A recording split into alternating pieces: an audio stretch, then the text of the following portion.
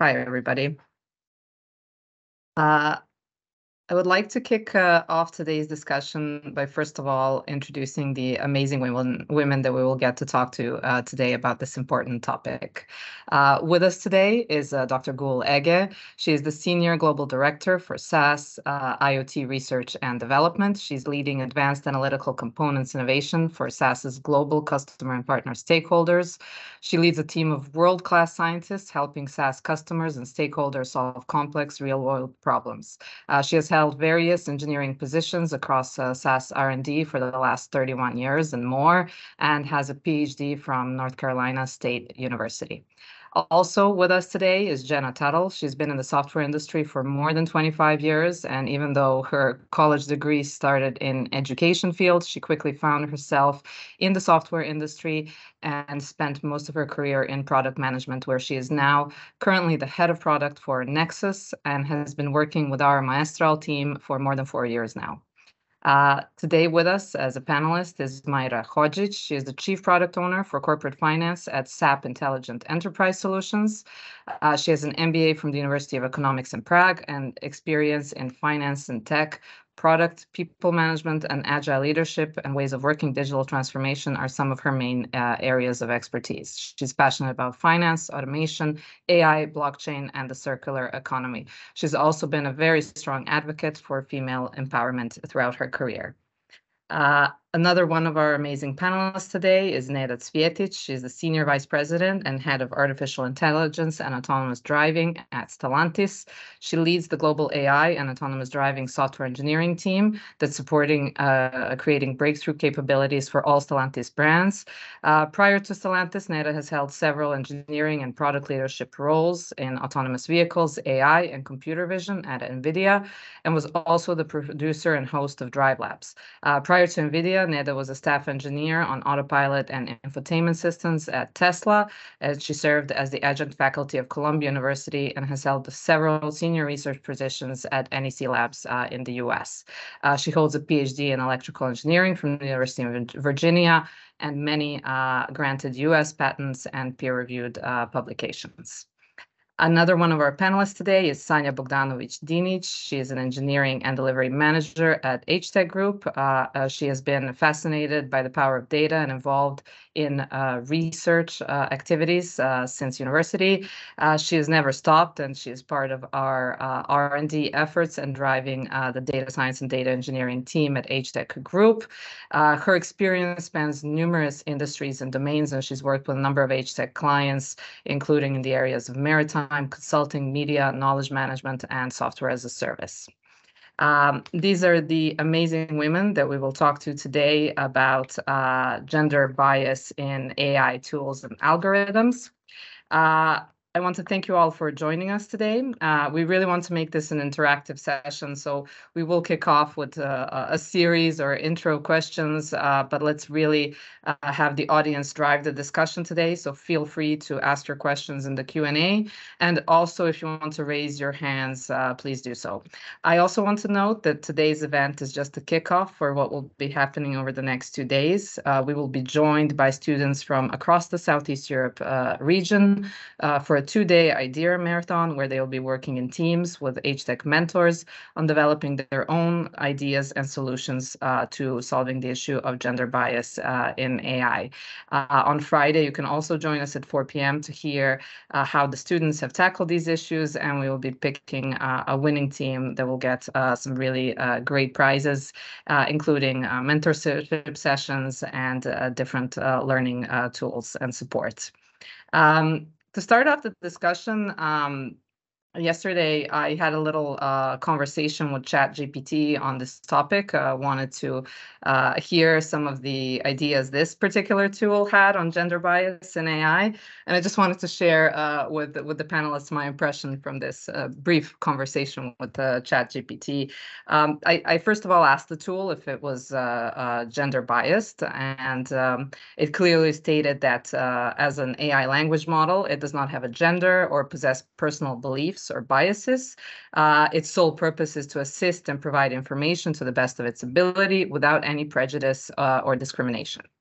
I also asked ChatGPT if people have identified gender bias in some of its responses, and I find this answer particularly interesting.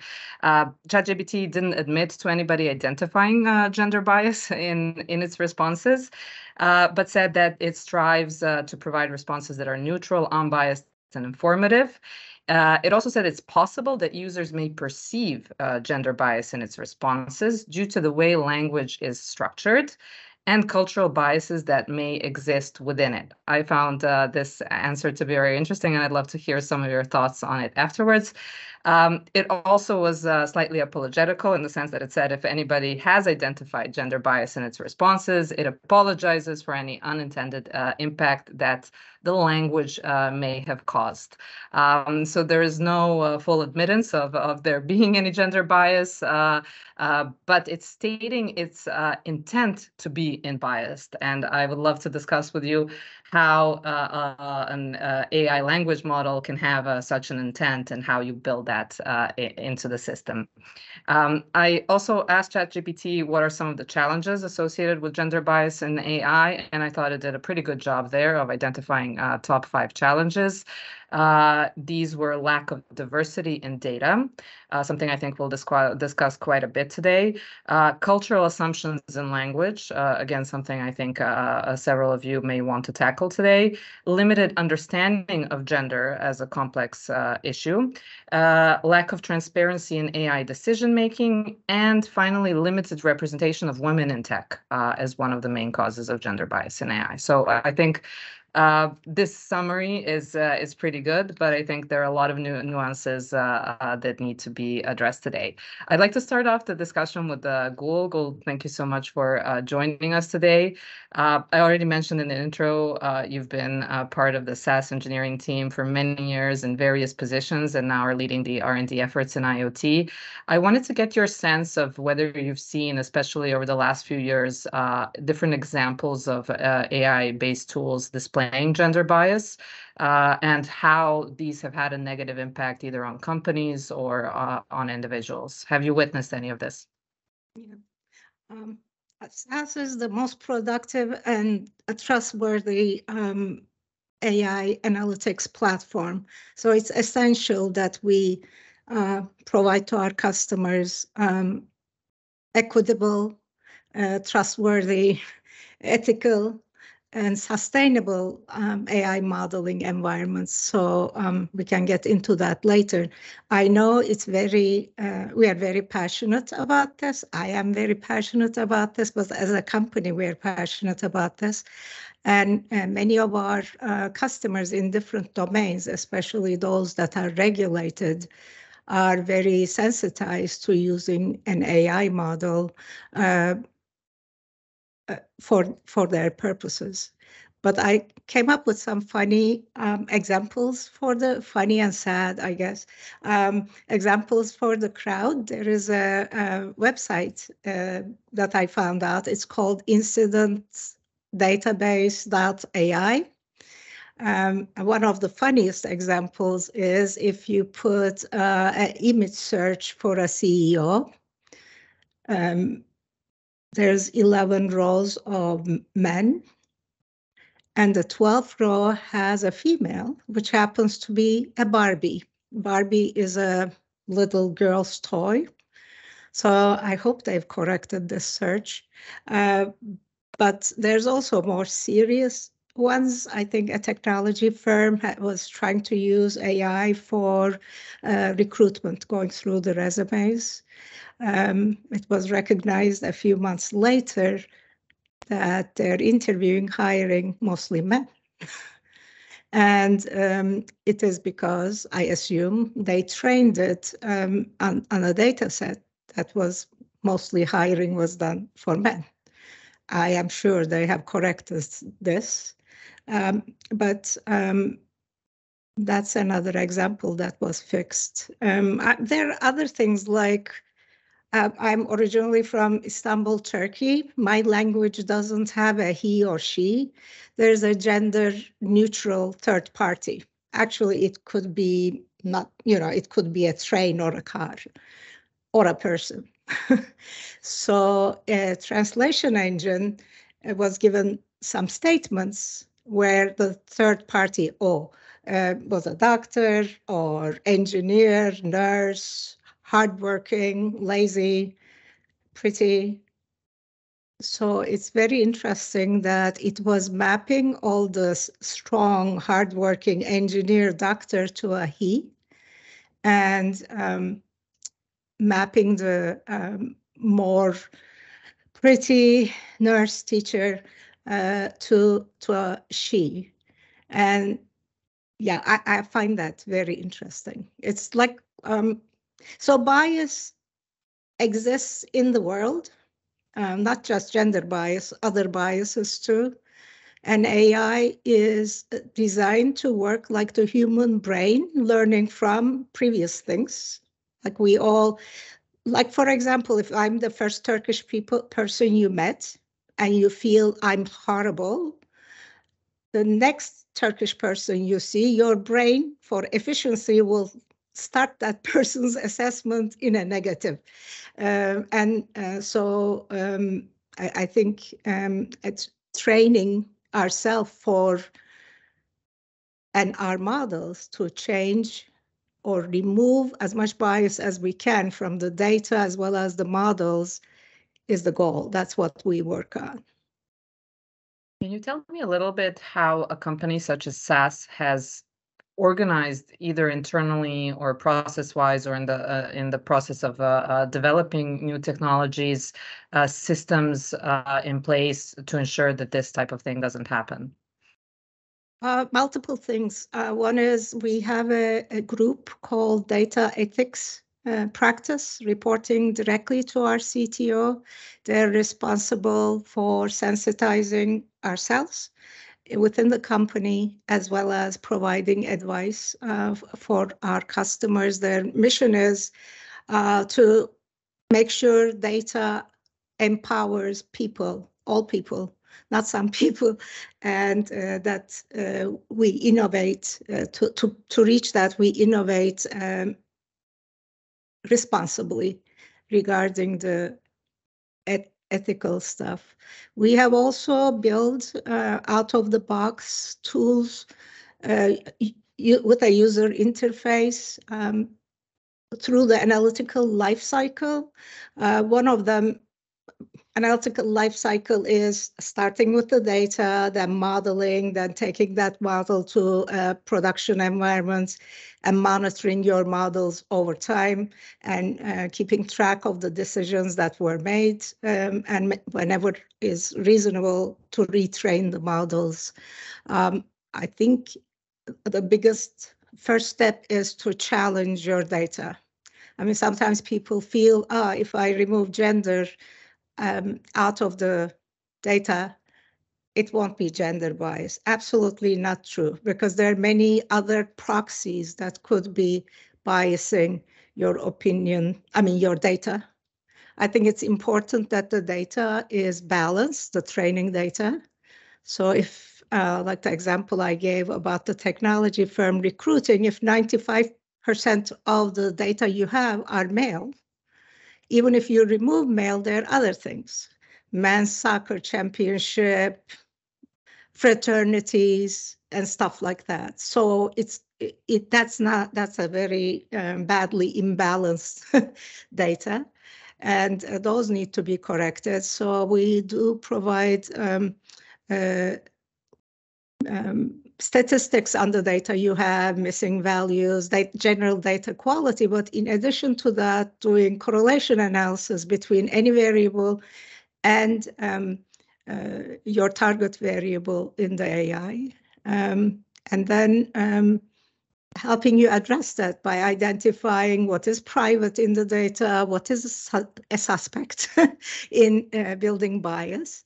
And then when we move to the modeling step, we also provide bias measures as well as all the other statistical measures. It's very important to the domain AI models, unlike regression models, for example.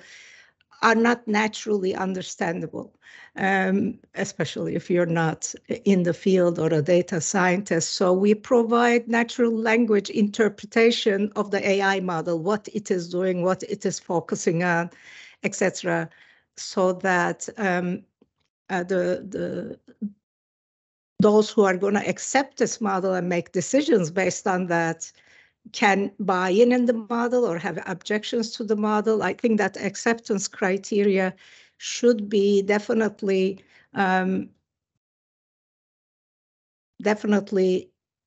be reviewed and accepted by a diverse group. If the modeling can be done by a diverse group, that's better. But I think SAS has given us all training on inclusivity, diversity, and bias. And I think that was very valuable because most people don't know they're biased. It's an unconscious thing that's happening. I mean, if you ask men, is there gender bias? Most of them would say, I'm not biased. And like, so who is? Because definitely gender bias happens.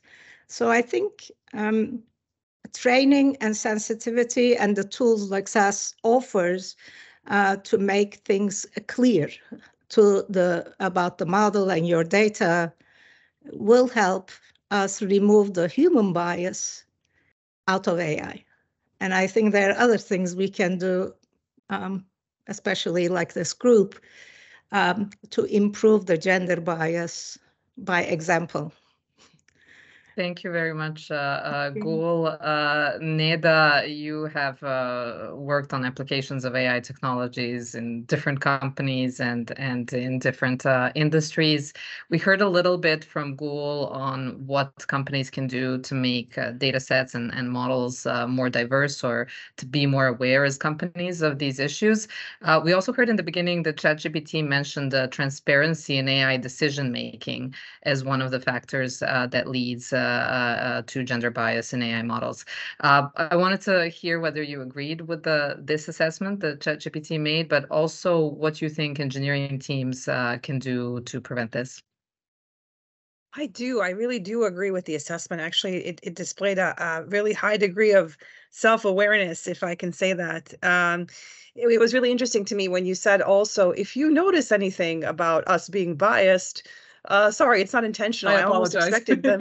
No. But I almost expected the model to say, please label it and send it to us so that we can include it in our data set and close our data gap. Probably that's the next step. But yeah, but that, as Gul was saying, it all comes back to the data set. So do you have coverage or do you have statistical gaps? I mean, in our domain, we saw even before AI that these gaps existed. So one example that I like to share is that when crash test dummies for accidents where they first came into the safety scene for automotive, they were only built for male profiles. There was no woman crash test dummy. There was no child crash test dummy.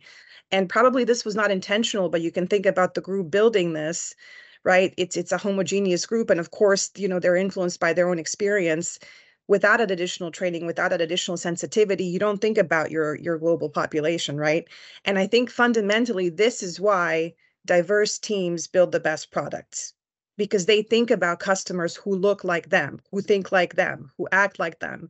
And for us at Stellantis, being a global brand, having 400,000 people all across the world, this is why it's so great that we've got engineering teams in Europe, in North America, in South America, in India, in China, and everywhere, because they represent our population. So I think one thing that companies can definitely do is have your engineering teams who are creating these data sets, who are building these models, represent your customers.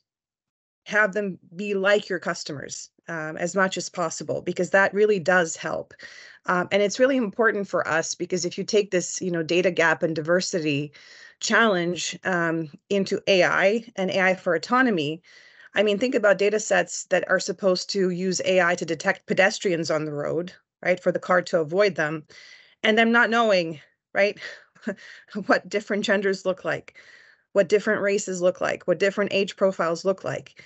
I mean, at this point, you're running the risk of the AI not recognizing a human being on the road as a pedestrian based on some, bias of a protected characteristic. That's as disastrous as it can get, right? And so this is why covering that, diversity in the data is incredibly important. And I think one thing definitely, companies can do is make sure to address that directly on their engineering teams. The other thing that you mentioned is this lack of transparency in AI decision making. Again, very insightful comment, both from you and from ChatGPT. And one thing I can say is that I've definitely seen an evolution in my industry on that. So if you go back to, let's say, 2008, 2009, the way that these AI models for self-driving were trained is that they would take a camera image in and produce a steering and braking command out. Big black box, big end-to-end black box. How did you get to that steering command from that picture?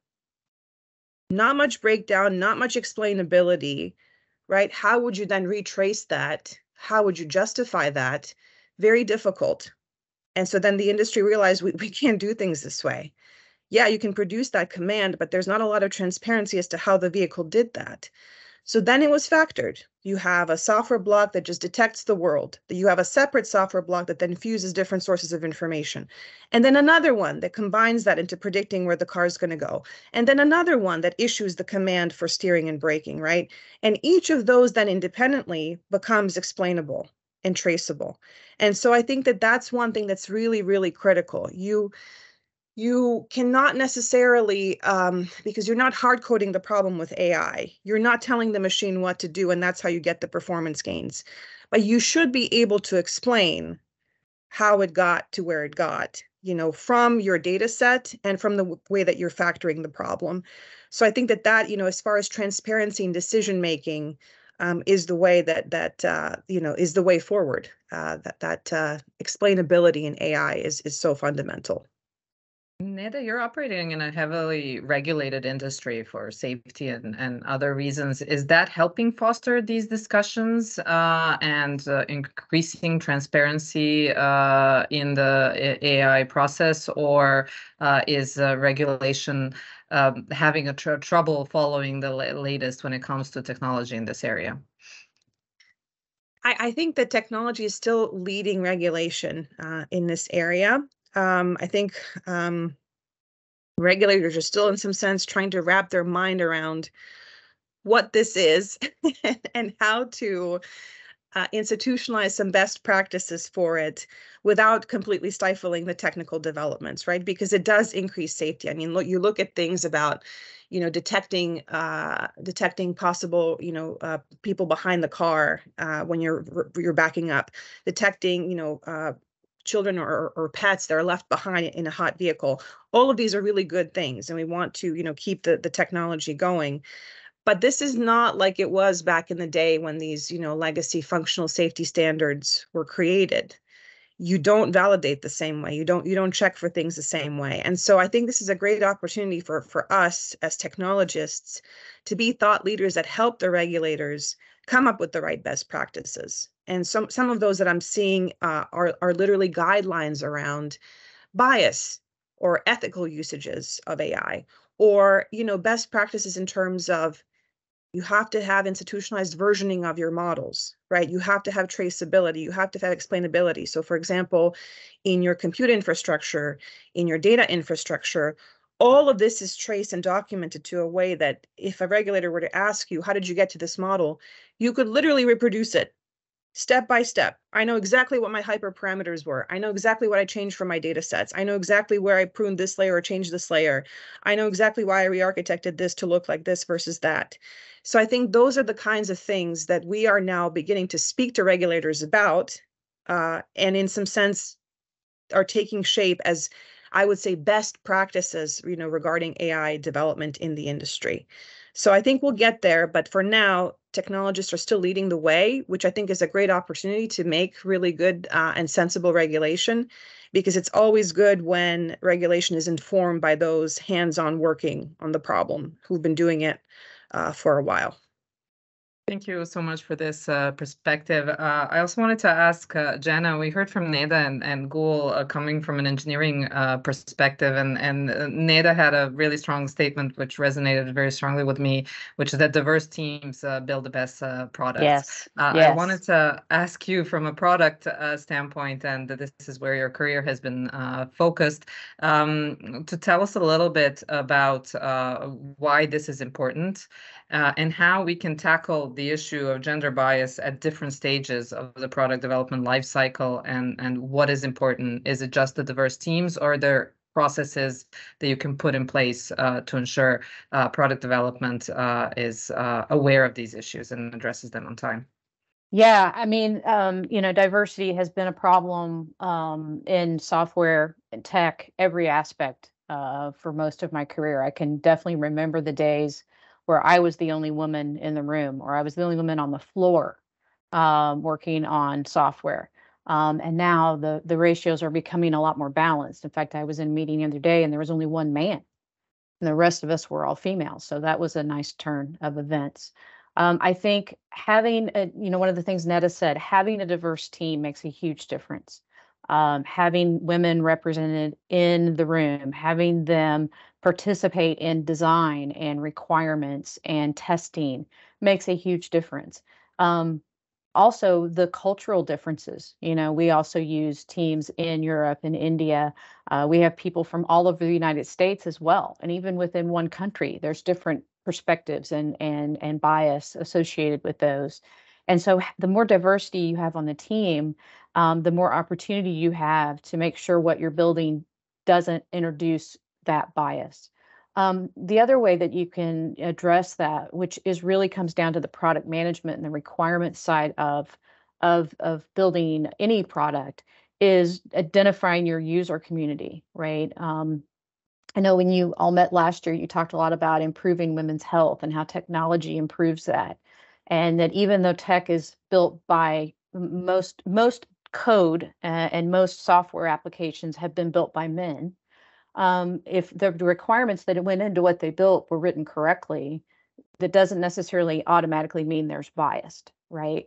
If they're thinking about the fact that a woman is using this and they're testing it with a woman, if they're doing usability studies, and they're putting people in front of that different races, different cultural backgrounds, different genders, and modeling how they use the applications or how they use the tools, and then taking that back and making sure they're enhancing the application to account for those differences, then they're working toward eliminating that bias, which is another way to do that. But of course, the simplest way, but also the most difficult way, is to make sure that as a team, you have all that representation in the room. They're all part of the process, and they all have a voice at the table, which is the other big component of it. You may have, I think as women have entered into the software industry specifically, we started out as the tech writers and then as the testers, right? If we're listening to our testers and we're listening to their feedback as part of the design process, if they're a seat at the table, even though they're not the ones writing the code or even writing the requirements documents, but they still have that voice, that also helps to remove that bias. Now that we're more on the front end of the process and there's more of us doing the design and the requirements, talking to customers, being that voice for the product, and not only with our customers, but also with our development teams, that also helps to remove that bias, because we're able to translate that information that we're receiving in a different way necessarily than our male counterparts would do. I think in some cases, especially when I talked about the meeting I was in recently where there was all women but one man, right? We also have to be sensitive to going in the reverse and also not thinking about, the other side of the equation. So it's a really interesting challenge for us as a global community and within tech to make sure that we are representing everything. And a lot of it, especially with AI, comes down to the data set that you're using, right? Most of if your AI model is built off of resources that you find out on the internet, such as with ChatGPT, well, let's face it, most of the content written on the website were probably written by men, and probably written by young men, which has a different aspect to it necessarily than the rest. So it's important that we have that sensitivity to it, the visibility to it, and that we as women are contributing as much as we can to kind of help alleviate and balance that current imbalance in the data. Thank you so much, Jenna. I also wanted to ask Sanja. We heard a little bit from Neda on how to improve this transparency when it comes to AI decision making. You've been very vocal about ethical use of AI, and working with our clients, you've been able to support them in developing solutions that support this premise. And in a recent article, you talked a little bit about the importance of governance that needs to be built into the AI pipeline.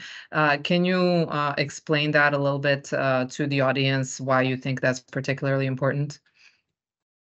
Well, governance is actually the essential part of building, deploying, delivering successful AI solutions in general. And if we want to avoid bias, this is the way to do it. Not only bias, but every ethical concern that we have with the solutions that we are building, this is the way to do it. This is a very important topic that we are putting on the table when we are talking to our customers.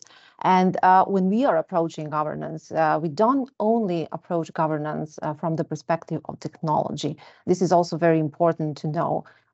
It's a very complex, broad topic, broad model that has to be put in place. And it concerns not only technology, it concerns data, it concerns people, it concerns impact that this solution will eventually have on someone who will be, in the end, using it. And when we are talking about governance in data, then we are talking about how well do you understand the data that you have and that you are working with? Do you know why do you have it in the first place? And what do you want to do with that data? And how is that data going to help delivering that business case or achieving that business goal that you have? So it's a big win when we are actually able to tie that data set that is residing somewhere with a business KPI. That's when you actually show them what it means to be data-driven. So it's very important to monitor the data, to worry about the quality of data. What does it even mean? And what kind of quality metrics are needed to exist and be put in place in order for this solution to actually deliver the right value? And then when we are talking about people, we are talking about diversity of the teams that are involved in the process from the very beginning to the very end. So it's about who is designing the solution, who is thinking about the product. Are we having diverse teams that have enough diverse experiences that are relevant for the use case that we are working on to actually design the best possible solution? Who is going to be part of the development team? That's also important. Who is going to be part of the labeling team? Then we are talking about governing processes. How is that data being collected? How is that data being labeled? How is that data being validated? And in the end, machine learning models that are definitely going to be built at some point, how are we going to validate those models? And how are we going to track their performance and accuracy? And how are we going to know that they are still valid and relevant when they are being used on production? And finally, impact. Who is the receiver of the services that we are building and developing and offering with the AI solutions? And what are they expecting? And are those expectations met? And since this is very broad, really broad and really complex topic, it really depends on data maturity of the customers that we are working with. And the exact topics and communication varies, again, depending on where they are now. So when we are talking with some of the customers that are at very early stages of data maturity, meaning they are just entering the data field, they have some products, platforms, user base, but they are really not data driven. The greatest challenge there is helping them go through that big mind shift, because they are about to go through another transformation, a data transformation. And that is a huge change of thinking, because up until that point, data was a static resource. And the default way of thinking about data was not thinking about data too much. And all of a sudden, it's becoming a fluid asset that is actually driving some of the decisions, that is impacting and influencing business outcomes. So when we are talking with customers at those early maturity stages, then we are really focusing on education and really focusing on explaining what the governance means.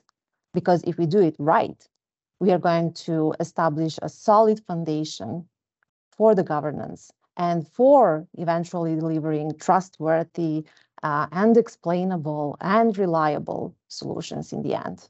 And as they mature, well, the communication changes, obviously, because as they grow and as they learn about data and as they use data more, they're starting to actually identify opportunities themselves, and they're starting to realize the value that data is bringing. And then we are talking about governing the models, governing the processes, governing the impact that their solutions will have in the end.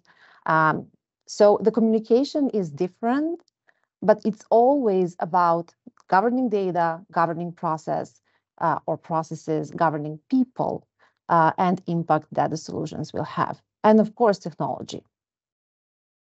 I'm really glad you mentioned building trustworthy products. I think, Gul mentioned some examples in the beginning. I'm sure we'll hear a few more during this discussion of kind of negative applications of AI technologies or negative outcomes of such applications.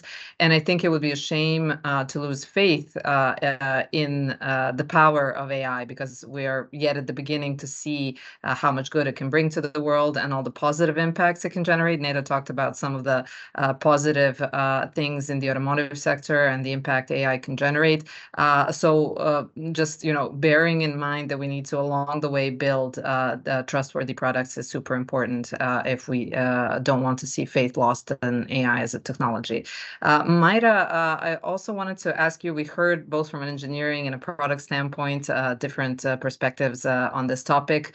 SAP has also been very vocal in the importance of kind of countering this algorithmic bias, and they've introduced, you as a company have introduced a number of measures in this area. I wanted to hear a little bit about not just what SAP has been doing in this field, but also what your personal experiences have been, and whether you in your career have witnessed any examples that you want to share of technologies reflecting this kind of societally built-in biases.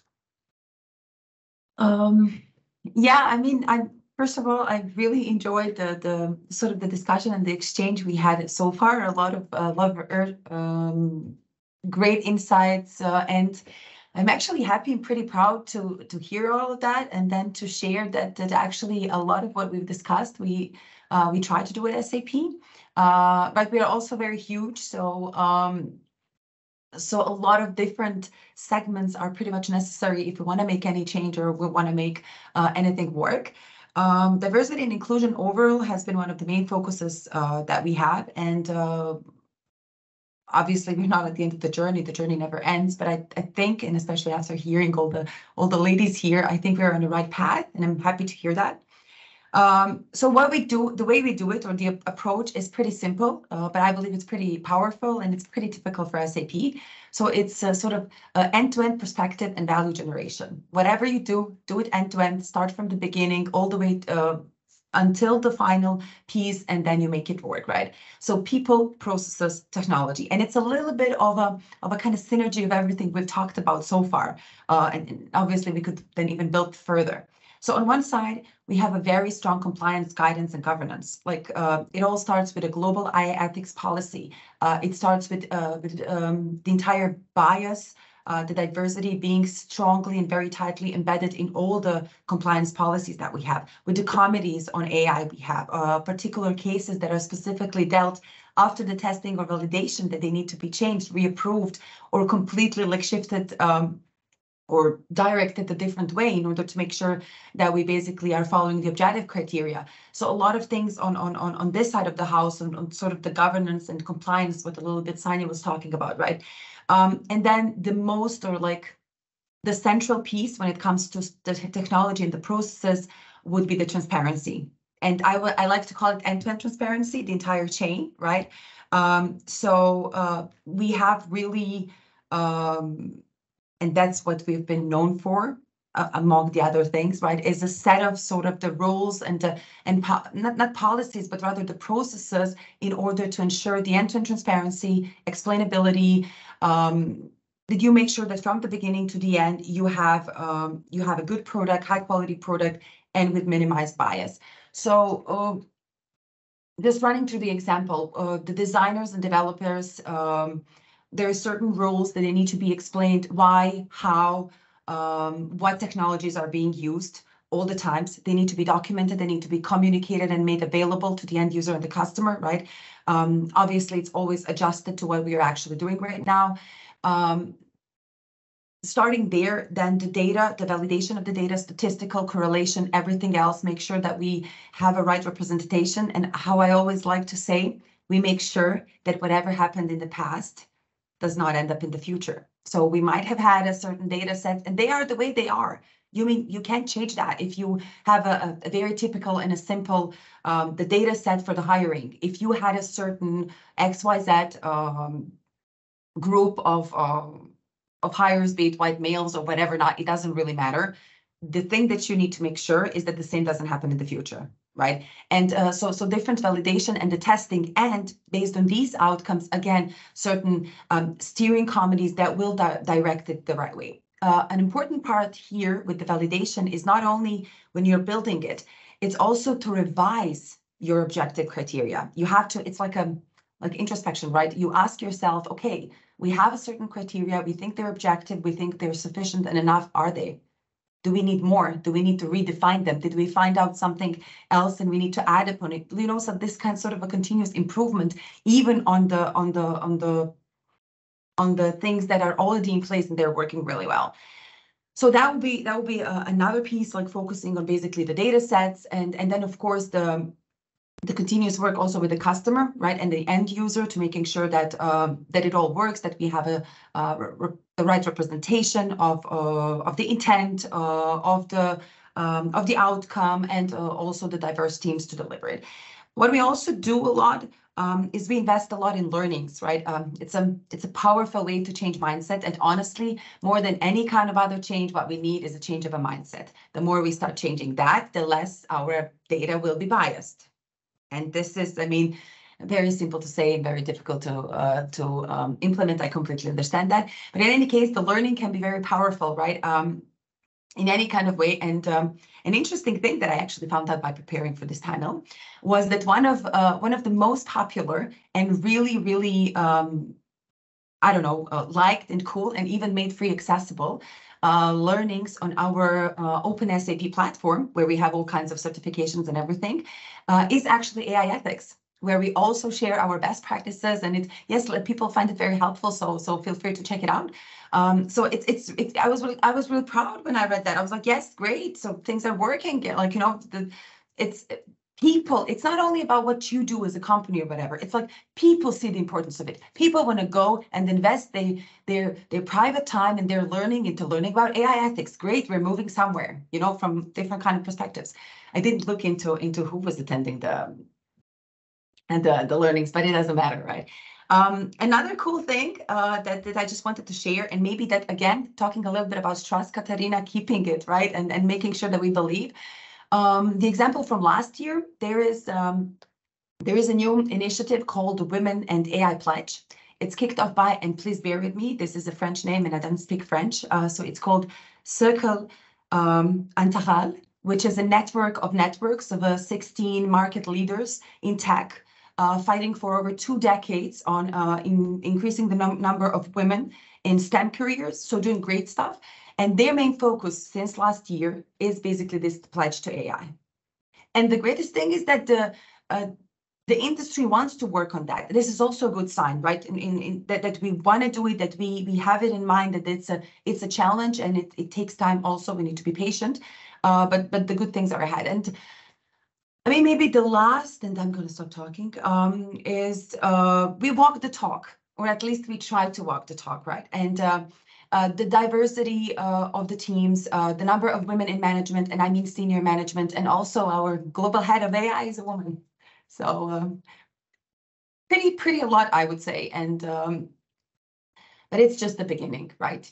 We can have all of this in place, but we need to change the mindset. And these are all, in my opinion, just the enablers to kind of lead us the right way, so that tomorrow, whatever comes out from here is less biased, and the data is going to be less biased as well.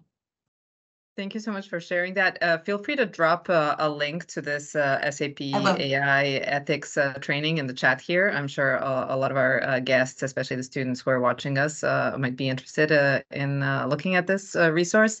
Also, a reminder for all our attendees, you can leave your questions in the Q&A, or feel free to raise your hands and join us in the discussion as well if you want to share your thoughts on the subject.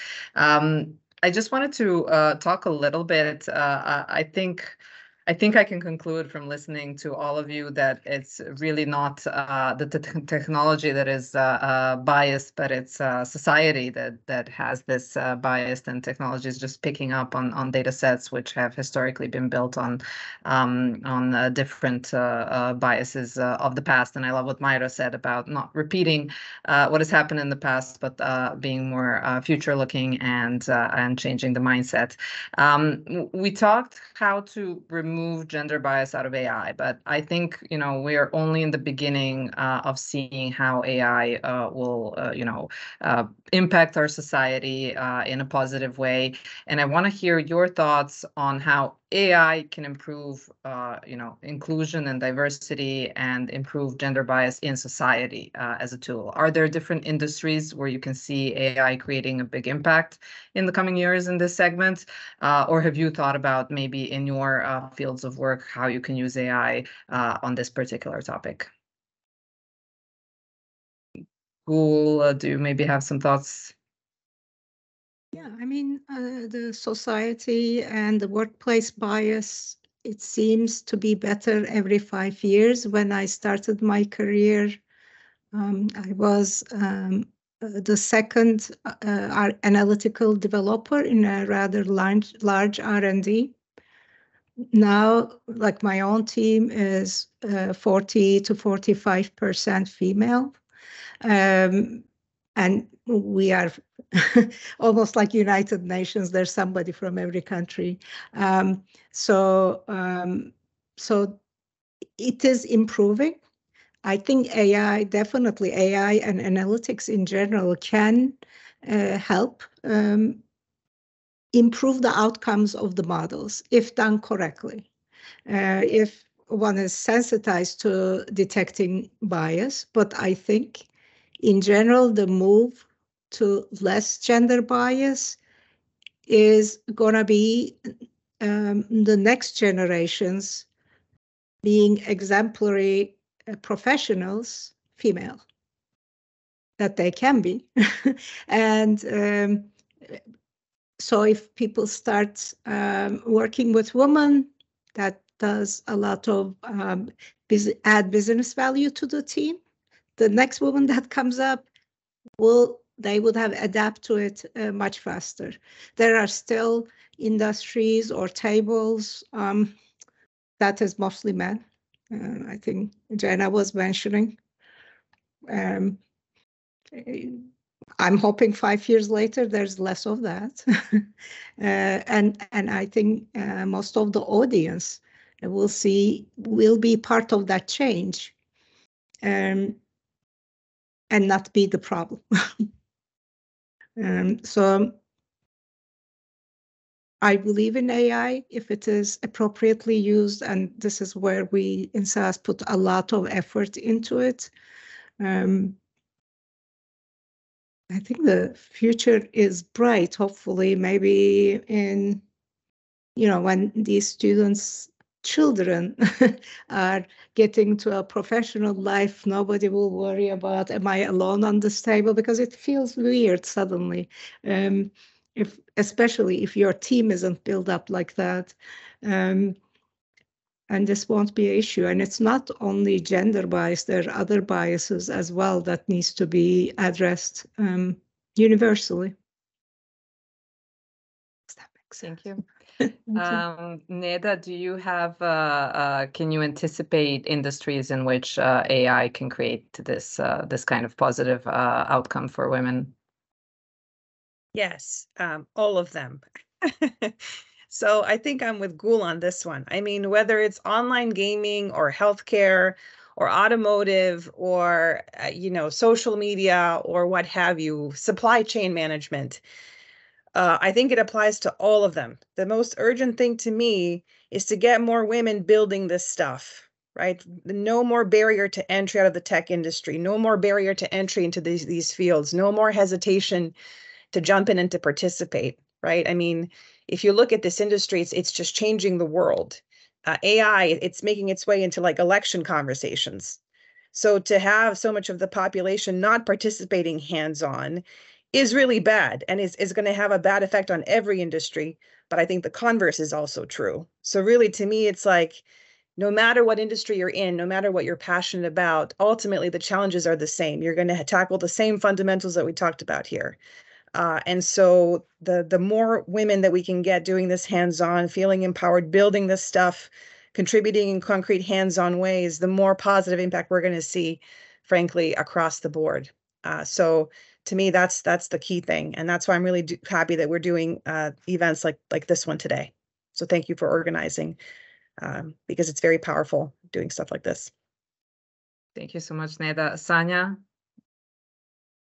Yeah, I had this crazy thought, like inspired by recent publications of AI, so to say, or delivering AI solutions such as ChatGPT or Midjourney or others publicly to all of us. And I have this crazy thought that this might be actually a good way to fight the existing bias. Why?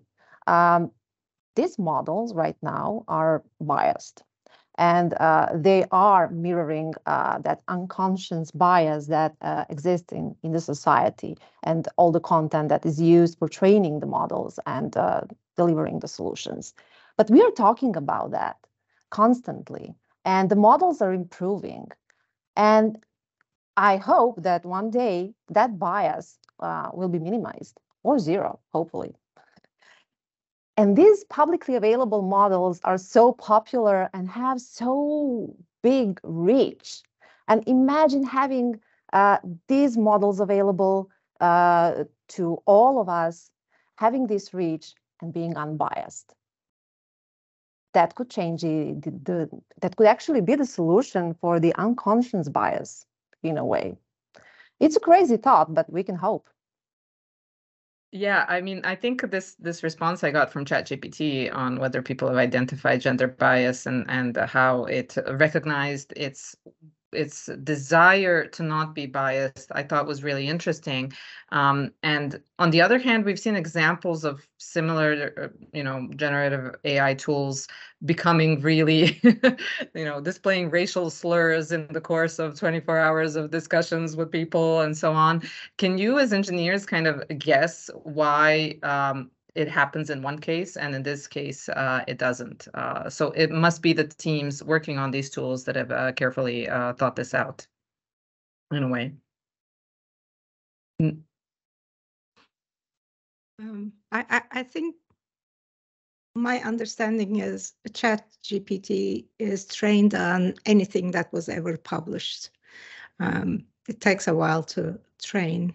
So, and it is very often apologetic and agrees with you. Like I've heard of an example when 3 plus 1, it responds with 4, which is correct. And you say, no, it's actually 5, you're wrong. ChatGPT apologizes. And from that point on, in that conversation, 1 plus 3 is 5.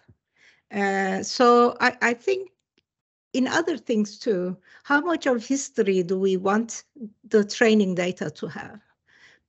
Because if you look at the data or publications from 30 years ago, maybe we shouldn't even worry about that data. I mean, woman joining technology jobs does not go back 100 years or 200 years. So I think when we know there's definitely bias, gender bias, or some other bias, maybe we shouldn't even put it in our modeling database so that AI can be more progressive and less biased. Thank you. I think that's a really strong point. We have a couple of questions in the chat from the audience. I'd like to address those now and then go back to a few more that I'd love to ask you all. There's a question for Neda, and it relates to when you were discussing kind of the transparency in AI decision making and how you need to unravel this black box between the data and the outcome and that's very important in building these types of tools. There's a question on how this type of disclosure can impact IP and patenting. It can impact it in that you can patent the way that you're factoring the problem. So that's in some sense the good news. And not everybody's going to factor that the same way. Different folks may choose to train their AI to perceive traffic lights in a certain way. Others may choose to do it a different way. Then how you use that information, for example, to put it onto your map for the car is also different, between different parties. In some sense, that's where the intellectual property sits. That's where it resides. How you factor that problem, starting with how you define your ground truth, right? Because the way that you teach the car to do something or teach the AI model to do anything really depends on how you choose to create your labeling guidelines. So even what you choose to label, what you choose the AI model to learn is your intellectual property, is your differentiation. So you can even patent that.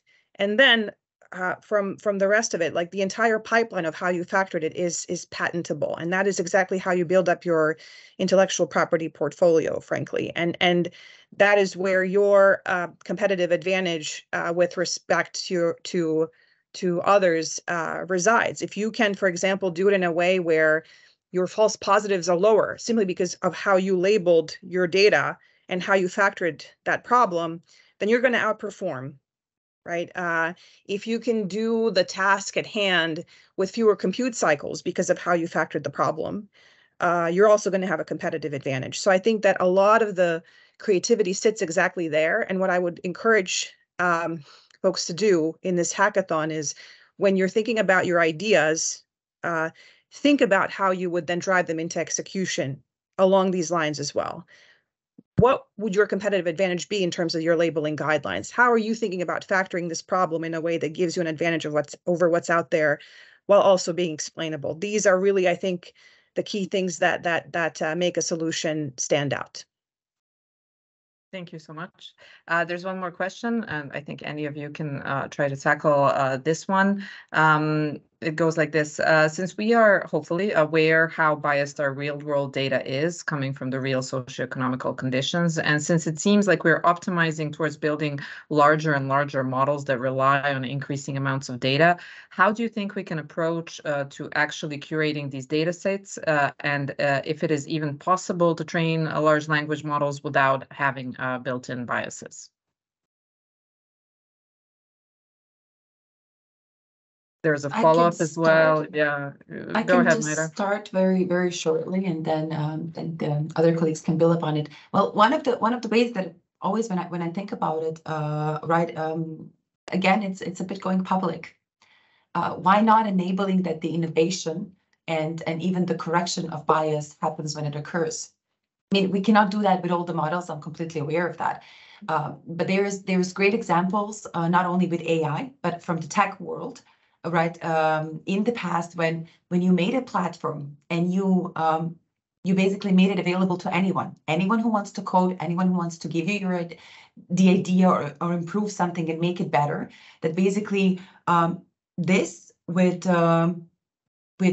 us getting more hands-on and more involved could actually help to prevent it. So let's assume that you use a certain AI model for something, the one that you made public, right? And you detect a certain bias. It doesn't have to be gender bias. It can be anything. You also detect, okay, it doesn't have to be bias. Let's assume you detect an error. You can go and fix it immediately, right?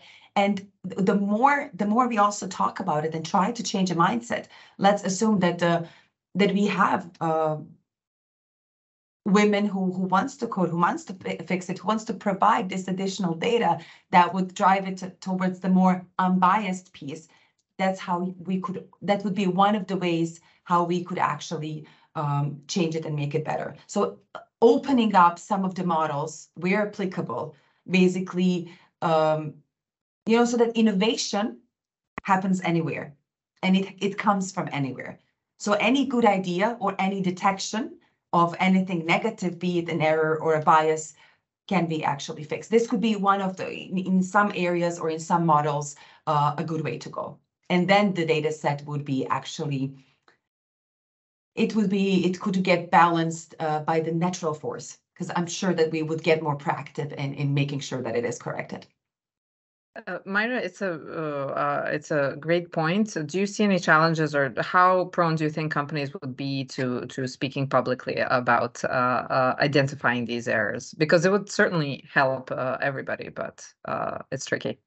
It is tricky. This is always, I mean, the ChatGPT gave an answer, right? That basically it hasn't been detected and that they apologize in advance if something has been detected. And for example, even if I could understand that they cannot really say, yes, this is 1,255 so far, gender biases have been detected. Obviously, we don't have to go that way.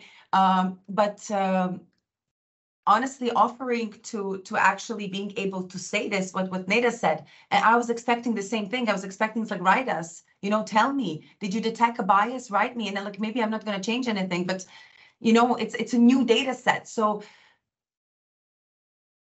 this would be, let's say, a first step. I think it's going to be difficult, and I think, and maybe this is I don't want to say controversial, but sometimes not always accepted, but sometimes the governance and compliance and the regulations help with that.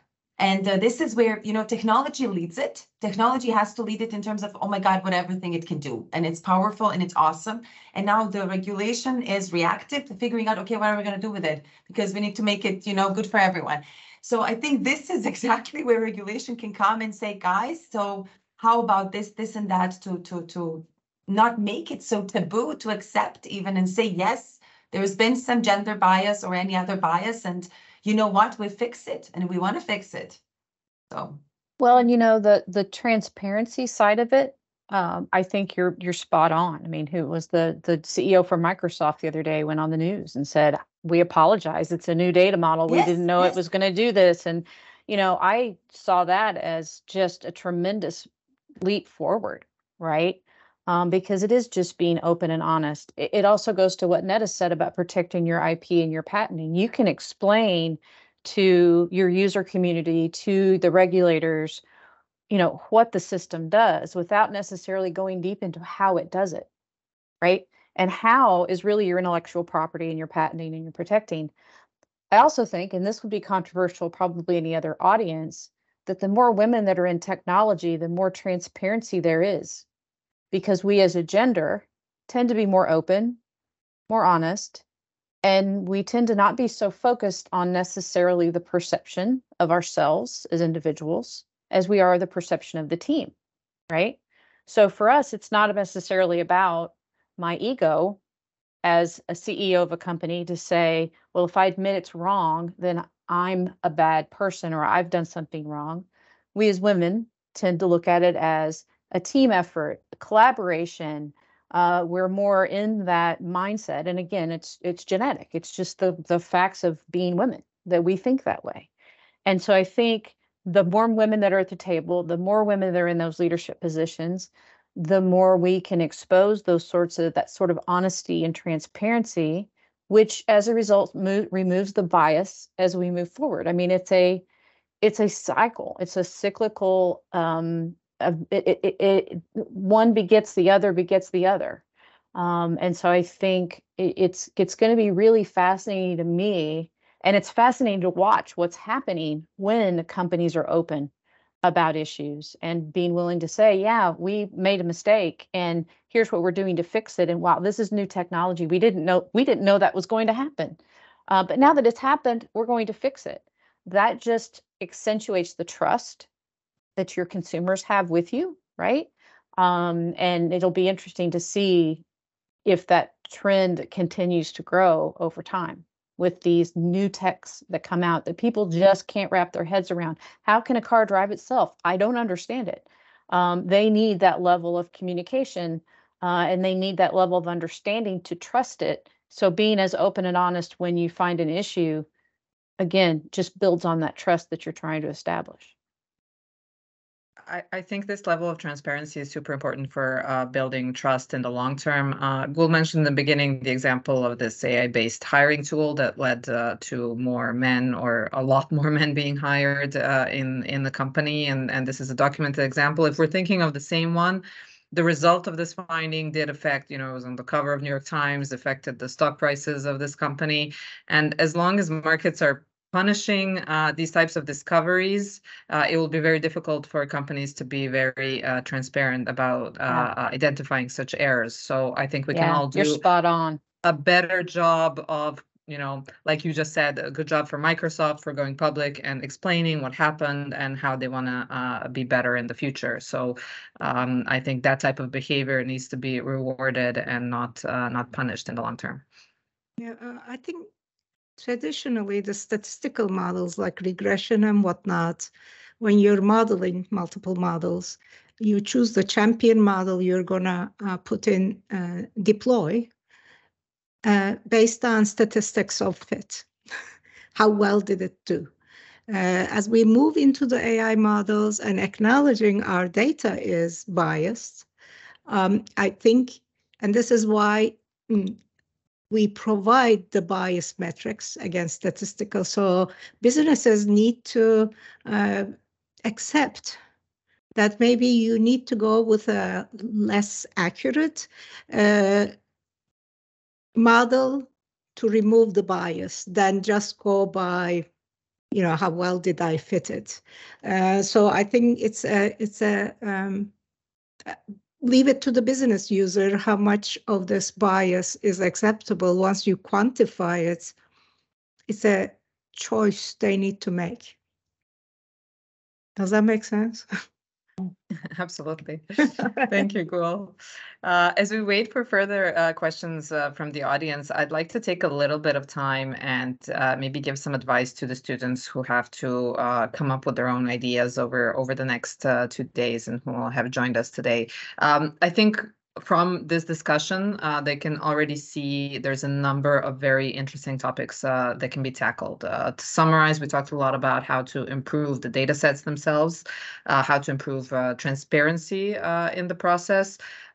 Jenna said something super important on defining requirements and understanding your customer when building products. And we talked a lot about diverse teams and how to get the right diversity in the teams that are actually building these products. And I think there are a lot of ideas that students can develop around all of these areas, but also on how AI can positively impact other issues that women have in society today.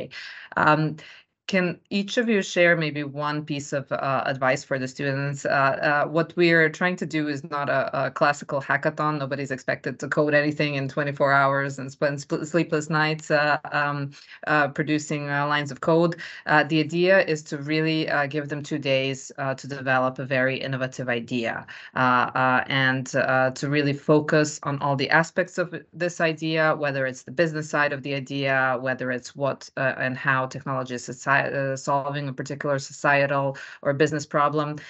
So I would like to hear from all of you, maybe just a piece of advice that comes to mind right now for the girls that will be working in teams. Maybe Jenna, we can start with you this time. Oh, wow. I was afraid you were going to start with me. I would say, the best ideas come from honesty and from collaboration. So I would say, as you're meeting with your teams, talk about the problems you're experiencing, the issues that you're having, and be honest and be truthful and be yourselves. I think a lot of times as women, we feel the need to put on some sort of facade when we're meeting with our counterparts, whether it's other women, whether it's men, regardless, we feel like there has to be a difference between our real self and the self we present at work. And that's something that for myself, I struggled with early in my career, and I kind of reached the point at a certain age where I'm like, you know what, I just don't have the energy to try to be 2 different people all the time, right? And that's one of the pieces of advice I try to pass on to a lot of the people that I work with and teams and individuals that I mentor is your best opportunity is just to be yourself and to bring your true self to every experience you're having. And if you do that and you learn that trick a lot earlier than I did, you're going to save yourself a lot of stress and anxiety, and you're actually going to end up bringing more to the table than you would have as that other person that you were trying to be.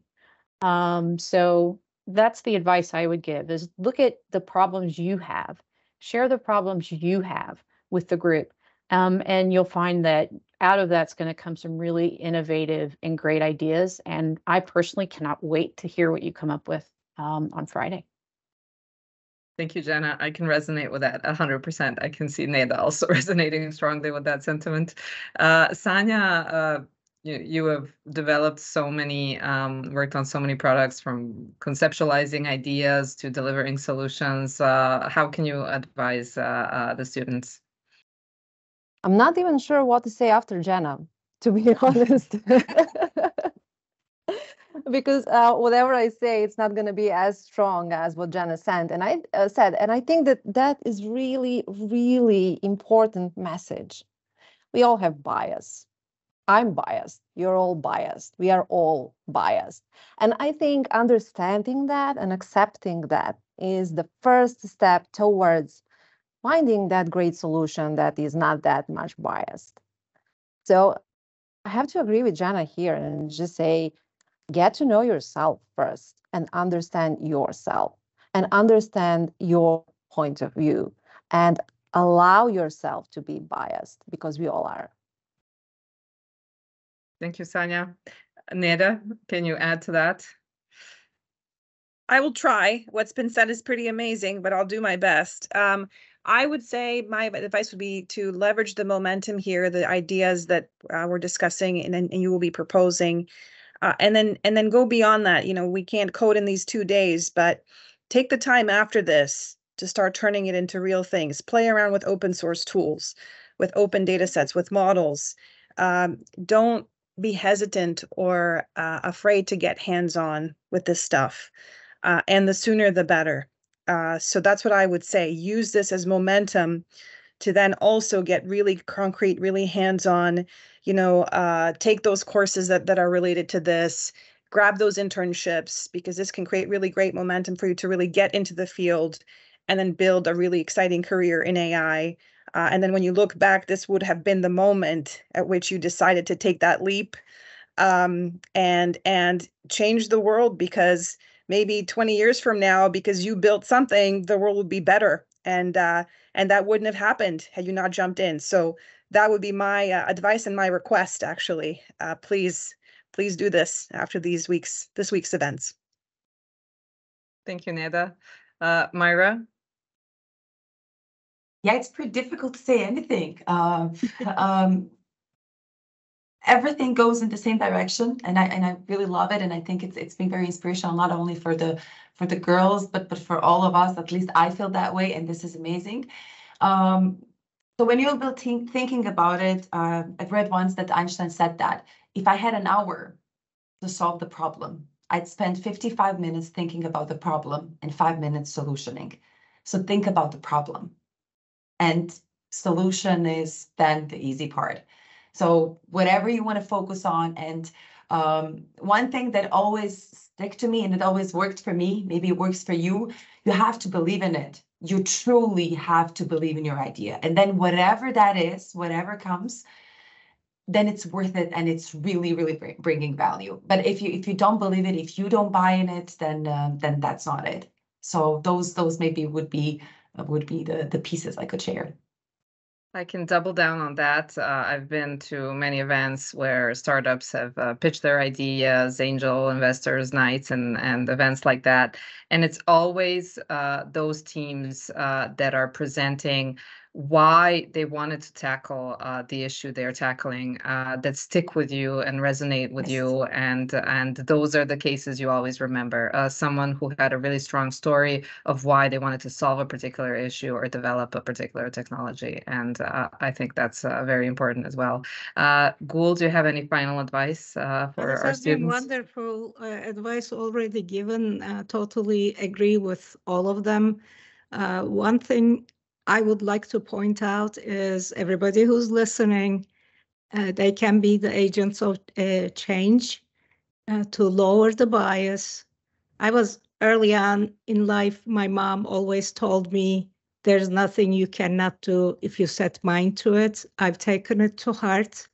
Never in my career or personal life have I thought, oh, I can't do that because I'm a woman. This gender, please keep that totally out of your mind in your profession, because that would limit you. You would be part of the bias problem. So definitely counting on the next generation to enjoy the seat they have on the table, and be very confident. You deserve that seat yourself. And gender is not a professional attribute. So don't let the negative side of societal gender bias let you limit yourself. Thank you, Gul. There's one more question from our audience that I'd like us to address. Maria mentioned that Neda spoke about how regulatory frameworks in automotive are still reactive rather than proactive. And Majra also added that the same seems to be true for AI in general, seeing how fast it is evolving.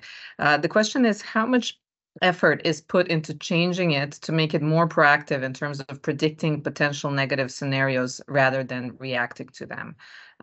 So how much efforts are being made to better identify that something negative could happen, whether it's gender or race-biased type of issue? Well, the primary folks that I see trying to predict right now is Hollywood. You know, with Megan and Terminator and Skynet. They've sort of hijacked this a little bit. I think creating a lot of hype of what could potentially happen if suddenly now the neural network that I trained to detect traffic lights becomes self-aware and decides to cause a zombie apocalypse. Somehow magically from this data set on traffic lights, it was able to jump and make these connections. I don't see how this is possible, but it certainly sparks the imagination. So I think that this somehow needs to be reined in, right? This needs to be reined in. People need to understand how this actually works. You train things for a task. And so I think that the key thing really is what we're trying to do in terms of helping the regulators catch up, right? Getting them up to speed on what the technology is. What does it do? What does it not do? What are the limitations? Sanja was talking about data integrity, incredibly important. Garbage in, garbage out. Not garbage in and then self-awareness and consciousness out. So I think that's the key thing, really, to then shift the focus from negative away from crazy hype to really concrete things, most of which I think we talked about today. So I think, events like this and then educating the regulators in the same way will help move us from this kind of reactive space to a more proactive approach. Thank you, And Neda, diversity. so much. And diversity, if I can add to all of that, because having a single point of view is definitely not going to get you anywhere. Great points. Thank you both. We have a few minutes left, and how I would really like to use these few minutes, unless the audience adds something else, which will of course be a priority. But to have these diverse teams that are building these products that are aware of all these issues and are responding to the needs of their users, we need to see more women in positions that are, either engineering roles or product development roles in the tech industry in general. I think, and I've always found, and for myself personally, at least, that's been the case. One of the most inspiring ways is to really have role models that you can look up to and that can really show you the path of where you can be at some point in your life. So I would really like to use these few minutes to share with our students why you have found yourselves in the tech industry.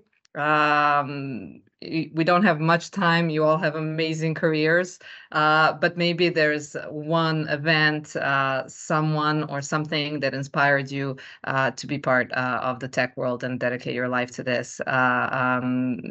Gul, can you get us started? Yeah, I got trained, I got my PhD in decision sciences, which kind of combines engineering, computer science, statistics, and all that. And as I was doing my thesis, my advisor told me, did you check SAS? And I didn't know at that point anything about SAS. So I took the job they offered because I thought I'd try it for a couple of years. There were so many opportunities given to me. We solved so many different problems. I didn't stay only 2 years. But it was like when I got the job offer, it was like marrying your first boyfriend. I didn't know what else was there. Actually, I was thinking of going and working in Disney because they had a lot of engineering, computer science projects opening at Epcot. Yeah, I love what I do. And I think it's important everybody picks a career that excites them, makes them passionate. Yeah. That's if you don't enjoy your life, your work life, and you don't feel you're growing, that's not the right place to be, in my opinion. Yeah, I had an interesting entry into this career. I started as a high school history teacher, right? And my husband is actually a software developer, and he was working on a project at home. I was looking over his shoulder. He was trying, bless his heart, to build a UI, and he's not a UI guy. And I was offering advice, as most wives do. And he looks at me and he goes, you're really good at this. You should think about doing this for a career. And I'm like, they pay people to do this?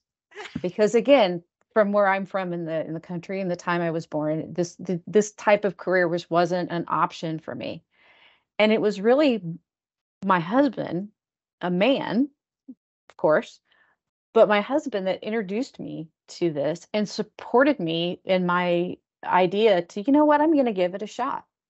And then similar to what Gul had with her experience with SAS, once I was in the door, the opportunities just almost seem to fall in my lap, and it's almost, I find that the industry is thirsty for the perspective and the the diversity that women provide.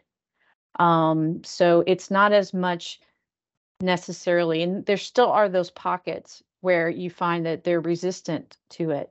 But for the most part, in my experience, and especially with the younger generations that are coming behind me, they're open and want that that perspective. They want that experience. They want to understand, and they want to collaborate. And I think that's been really, really key for me. And like Gul, I absolutely love what I do. There's nothing as exciting to me as writing down what I'd like and having a picture and working on it with a group of people, and then see it come to life and get delivered to customers. That's really, really the money for me. And yes, to Gul's point, exactly. If you don't enjoy what you're doing, if you don't go to work, want to get up in the morning and be like, I get to work, I get to go to work today, versus I have to go to work today, you need to change your career, because you're not where you should be. And if you're not passionate about what you're doing, you're not going to be as successful as you could be in a career that you're passionate about. Thank you so much for sharing that, Jenna. Neda, I know growing up in Serbia, you had a fascination with Tesla as a young girl, and then you found yourself in your career working in Tesla, the company. Can you share a little bit about that path? Yeah, I still have that fascination, like even today. And frankly, the reason why I went to work there is because of Nikola Tesla.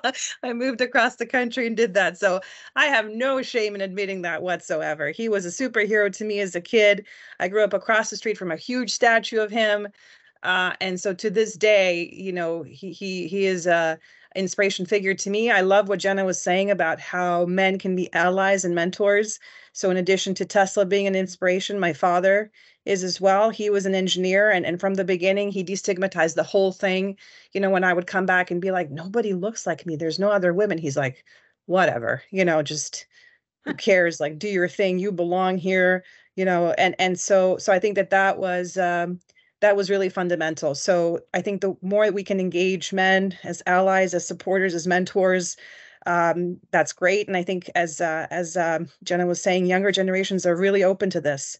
So the timing is perfect to make these changes.